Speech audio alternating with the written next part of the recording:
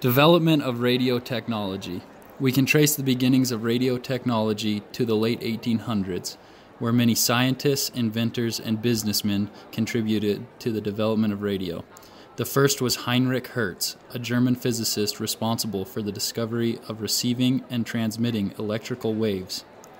Hertz had no knowledge of his discovery being foundational in the development of radio.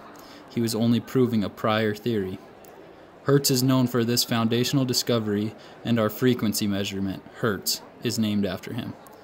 Radio development then leaped forward with Nikola Tesla's inventions of alternating current machinery, transformers, and most importantly, the radio for the Tesla coil. In 1895 to 1899, Guglielmo Marconi successfully transmitted wireless signals of symbols over distances. Marconi's first transmission started at 2 miles, and his final in 1899 was the letter S, transmitted from Newfoundland to England across the Atlantic Ocean. The next groundbreaking development came from a Swedish inventor named Ernst Alexanderson. Alexanderson developed the first alternator capable of the transmission of speech. Before this invention, previous alternators had only been able to transmit dots and dashes of telegraphs. Building off previous inventions, Reginald Fessenden developed a way to carry sound and radio waves.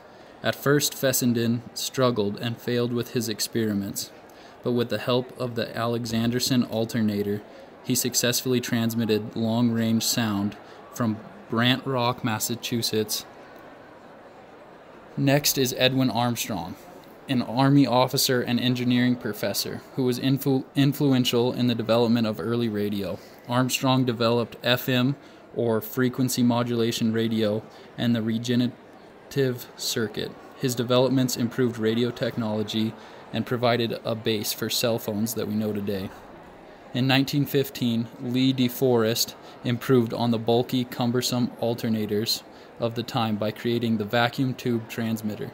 This invention was used greatly in World War I and lasted until the 1950s, when the transistor radio was invented.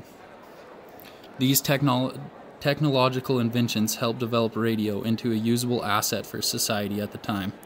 By 1920, the first authorized radio network, KDKA, aired the election results and has been a network ever since. Authorized networks began to spread rapidly, from 30 in 1922 and then exploding to 556 by March of 1923.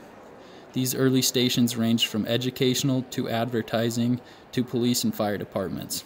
Radio soon became big business, with certain businesses fighting over control of the radio market.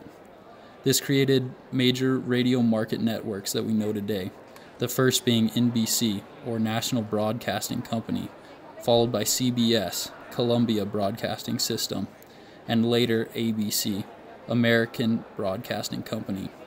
These companies we know today as major television networks started out in radio and eventually merged into television.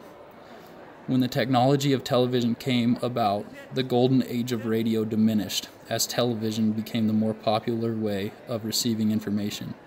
Radio still exists today in many forms and still provides many uses in society.